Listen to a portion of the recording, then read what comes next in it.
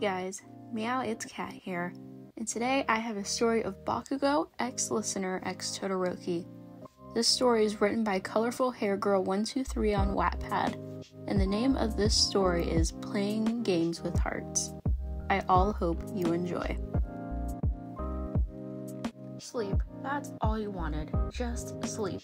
But of course you couldn't have that. Nope, because for some reason you had to be up with Bakugou and Shoto. For what reason, you may ask? The reason was that they wouldn't get along unless you were with them. You were like the peace in the storm. They had come into your room without knocking, complaining about each other. Well, mostly Bakugou complaining. You were still half asleep when they were complaining, so you weren't really sure what exactly the problem was. But you were pulled out of bed and taken to the kitchen. Shoto had carried you, your still half-tired body, into the kitchen and sat you at the table while they did whatever they needed to do. Honestly, you were still half asleep, so you weren't sure what they were still doing until Bakugou set down a glass of apple juice.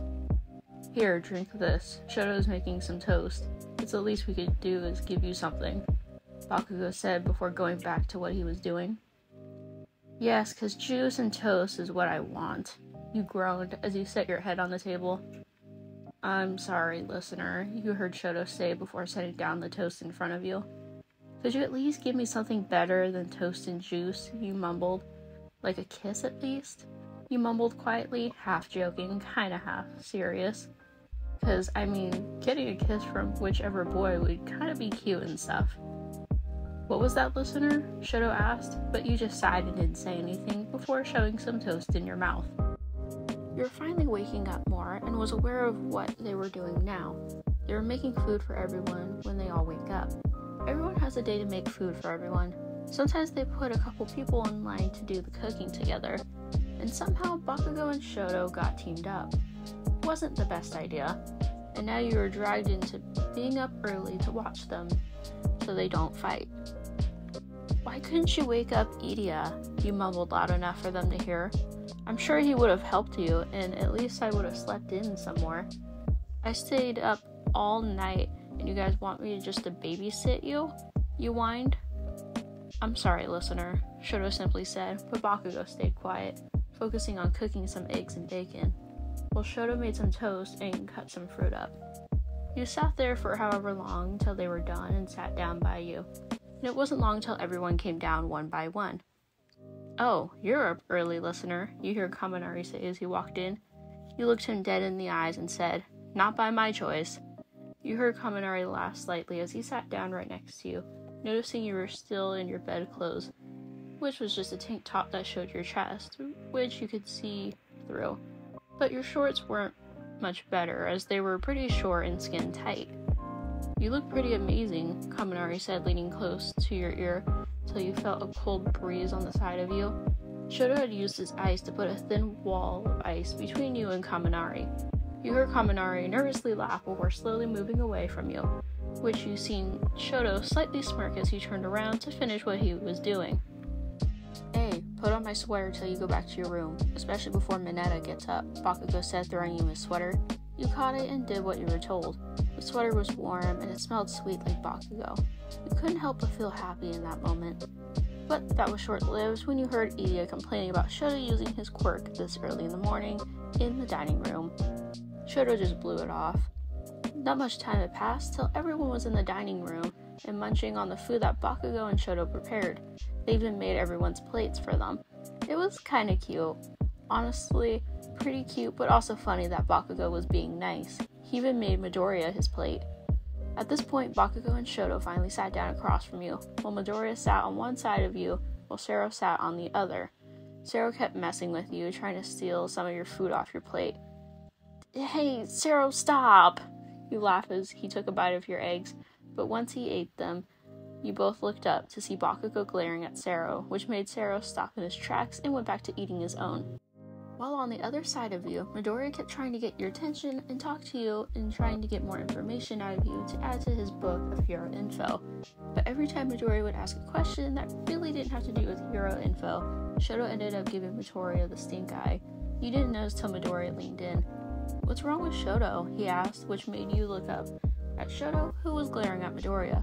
Shoto was even letting off some steam. I don't know, maybe he woke up too early? Bakugou is being more grumpy than usual, he whispered to Midoriya. You both shrugged it off while Mina and Jiro were quietly watching everything that was going on. You could see that Bakugou and Shoto's problem was, even if you couldn't. After everyone was done eating and everything, a couple of you were sitting in the living room while Bakugou and Shoto and Idia cleaned up the mess.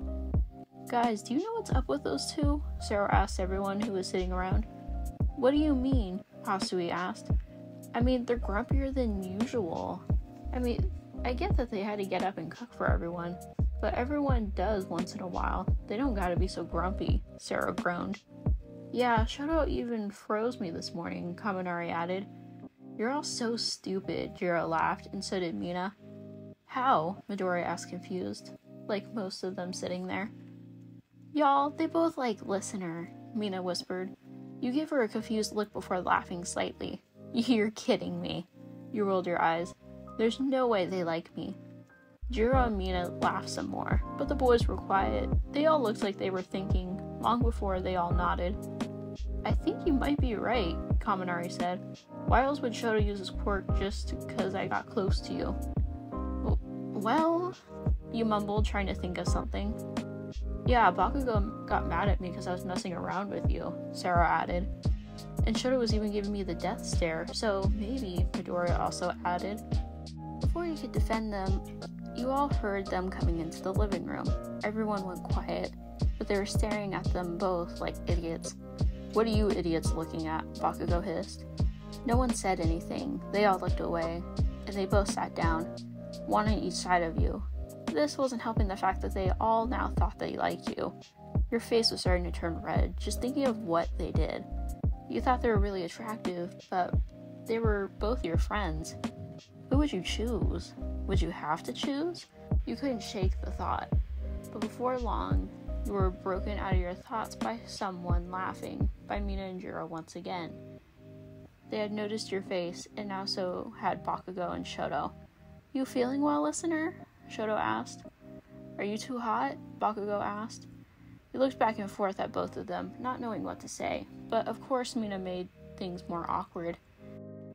She's fine. She just found out that you two have crushes on her. They both didn't move. They were shocked. They didn't even look at you. They looked at each other. All you could hear was Jiro and Mina's laughing, growing and growing every moment that went by. This is gold, Mina laughed. You needed to know if it was true. So, is it true? You both like me?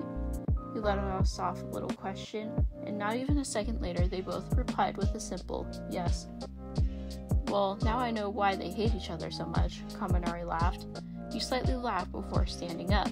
Now I see, you mumbled before trying to them. This is why I had to get up, because you guys couldn't get along? I missed sleep because of you two? Just because you two had a crush on me? They both laughed. That wasn't what you were expecting to happen. They both stood up and kissed your cheek, before leaning in and whispering in your ear. Now you know. Now you get to make your choice. Who will you choose? Well, I all hope you enjoyed this video, and if you did, I'd love if you would leave a like and comment and even subscribe to stick around for more, and let me know what characters you'd like to hear stories about or even scenarios. Until next time.